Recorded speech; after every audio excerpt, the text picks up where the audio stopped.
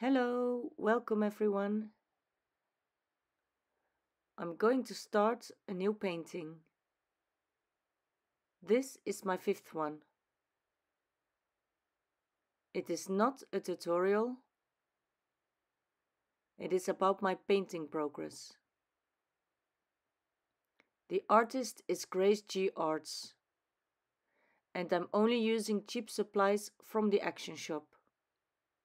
So it is accessible to paint like this, because I'm not afraid to make mistakes.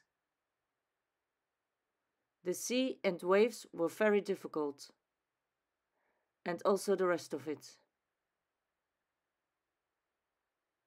I thought this painting would take 15 minutes, but I ended up for several hours. Not what I expected. But I've learned a lot again. And that is something you have to experience yourself by practicing a lot and making mistakes. Enjoy this short video.